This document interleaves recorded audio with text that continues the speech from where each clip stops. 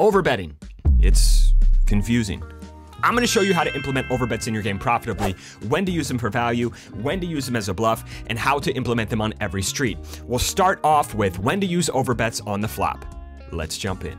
On the flop, I'm going to choose a size where our opponents are going to raise off their very strong hands and call with their weak hands. So we see a flop here, Jack 9 deuce, we have pocket nines. And when we go around half pot here, usually that's going to force our opponents to raise off hands like pocket deuces and Jack 9 suited, hands that we cooler that are going to put in more money for us. And also it's going to entice our opponent to continue with a bunch of weak shit, maybe hands like pocket eights or pocket sixes with a spade that we essentially have drawing dead. So this is very, very good when we're value betting to choose a size where they raise off their strong shit and call with their weak shit, which means when we c-bet here with a hand like 7-6 of diamonds and our opponent just check calls, well, getting to the turn, most of the time the best hand they're going to have is a hand like ace jack or king jack, which is really, really good for us for bluffing across turns and rivers because it just greatly reduces the likelihood that we run into two pair or a set if we continue barreling here with a hand that has very, very low equity or air. But what if there's a situation where our opponents will not raise off their strong shit and call with their weak shit? So let me show you. We have pocket sevens here opening on the button. Our opponent calls in the big blind, flop comes ace 7 deuce here, and we flop middle set. Now, the problem with this board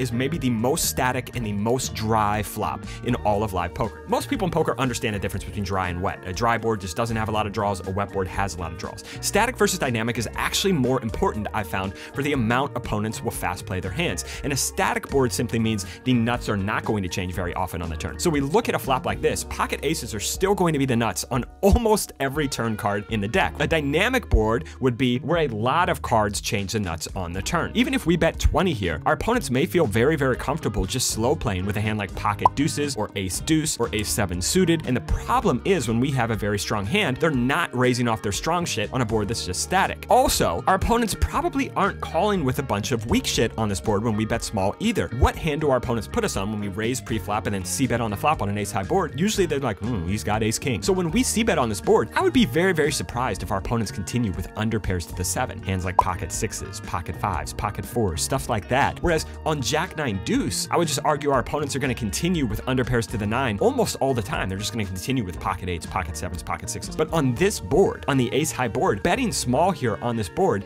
doesn't really get our opponents to raise off their strong shit or call with their weak shit. So it's not that great when we have value. And when we're bluffing here, say we have a hand like 8-9 of spades, right? We've got 3 to a backdoor straight flush. It's also not that good to choose this size when we're bluffing here because the problem is our opponent is not going to raise off their strong hands right now. If we go half pot on this flop with a hand like 8-9 of spades and our opponent calls, well, they are not capped getting to the turn. And the problem is if we go big on the turn, our opponents may slow play a hand like pocket deuces or pocket sevens or ace 7 suited again on the turn. And now we're just going to run into a brick wall bluffing across turns and rivers. And if we go small on the turn again, well, our opponent may raise off some of their two pair and sets on the turn, sure, but now getting to the river, they could just have a lot of ace queen, ace jack, and the pot's very, very small because we bet small on the flop and small on the turn. And so our opponent's just going to hero us down a lot with top pair. Because our opponents aren't going to raise off their strong shit and call with their weak shit on this board, it is not good to choose this kind of small size with either our value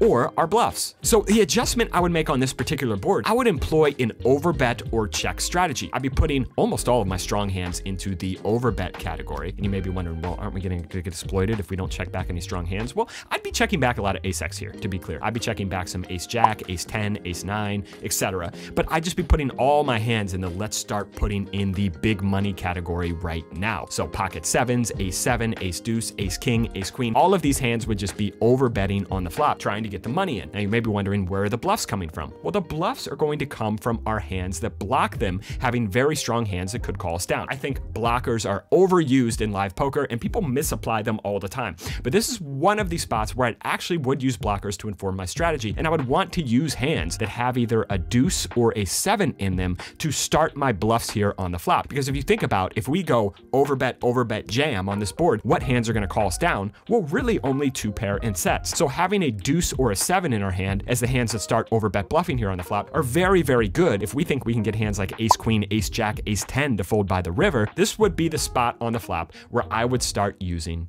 overbets. Hey guys, real quick, my name is Marc Goone. I've made over 7 figures playing poker.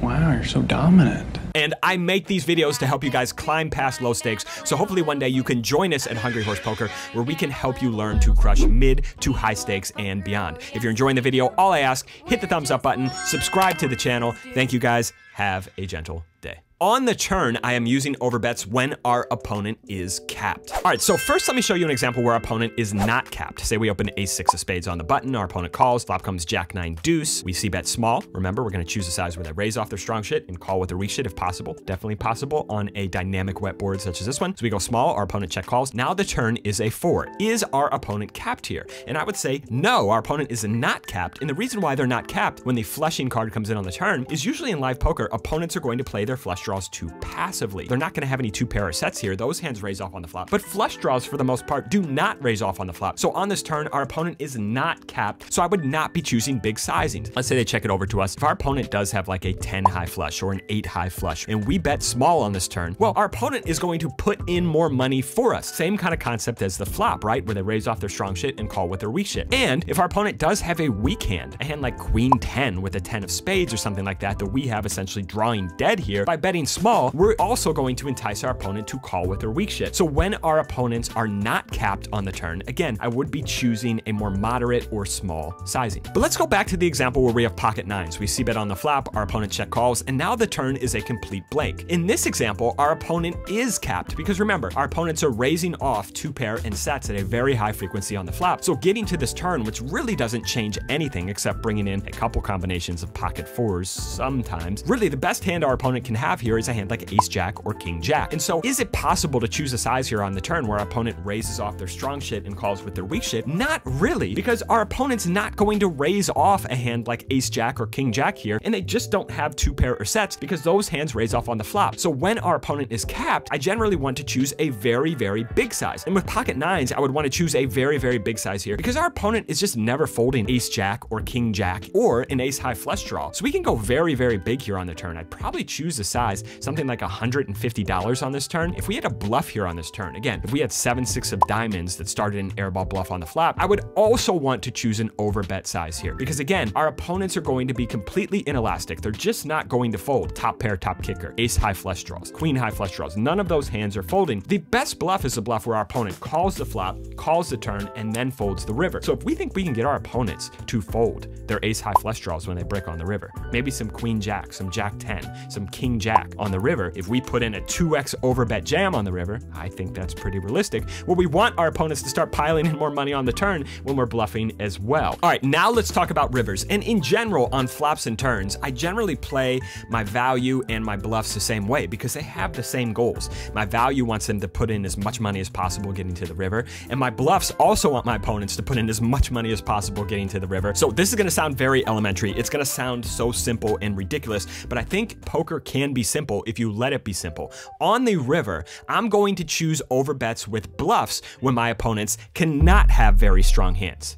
And also on the river, I'm gonna choose overbets with value when my opponents can have very strong hands. All right, so again, we have pocket nines on this turn. We are going to overbet because our opponents are capped. Now we get to the river, which is a blank in offsuit 3, and our opponent checks over to us. So with value in this spot, I probably would not want to choose a huge overbet here because I think the best hand our opponent has, again, getting to this river when they check call flop, check call turn, is probably going to be a hand like ace jack. So I'd want to choose a size with our value here that targets ace jack. So maybe a size somewhere in the 400 ballpark, a very, very small overbet. Where I would go crazy here with the overbet, if we had 7-6 of diamonds on this river, I would be choosing the big boy overbet size because our opponent cannot have a very strong hand. So if I had 7-6 of diamonds here, I would be piling in all of the money, $810, because I think we can get our opponents to fold. Certainly hands like king jack, queen jack, jack 10 on this river at a very high frequency. So if I had a bluff here, when our opponents cannot have a very strong hand getting to the river, that's where I would use the big boy overbet bluff. Let's say we overbet this turn and now the river is an ace and we get here with pocket nines. Well, this is a river where our opponent can have a lot of strong hands. What strong hands can they have? Well, they can have ace jack here, ace deuce of spades. They can have a hand like ace 4 of spades. So on this river, our opponent can have just a ton of 2-pair getting to the river that's just never going to fold. So when our opponent can have strong hands and we can beat those strong hands, that's when I would choose the big boy overbet size on this river with value. If I got to this river with a bluff, with a hand like 7-6 of diamonds, this would not be a spot where I would want to choose the big boy overbet size. I'd probably just want to get hands like King Jack, Queen Jack, Jack 10 to fold on this river, and that would not take a very big bet. So this would be a spot where I'd go huge with my value and pretty small with my bluffs, which would be the opposite of the strategy on a blank river. All right, guys, hopefully you enjoyed this video on when to overbet and how to implement it in your game profitably. Hopefully it skyrockets your win rate and turns you into the biggest boy possible. Thank you guys and have a gentle day.